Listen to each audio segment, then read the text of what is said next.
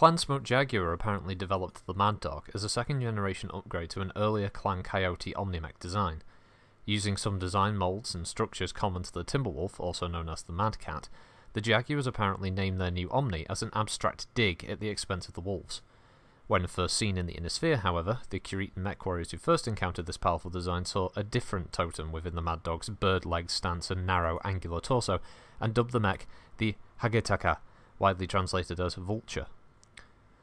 The Vulture's most distinctive feature is its side torso and arm parts, which are practically full modules by themselves, suggesting that the Vulture was conceived as a long-range support unit. The torso modules, angled high, are ideal for missiles, while the arms serve as an extended turrets suited for direct-fire weaponry. In 3 of the first 4 configurations seen in the Inner Sphere, the Vulture maintained this concept, sporting mixes of torso-mounted missile racks and arm-mounted clusters of lasers, PPCs, or an autocannon. The C configuration, the only oddball of its day, sported twin Gauss rifles for the same standoff firepower, and a concentrated and devastating direct-fire capability.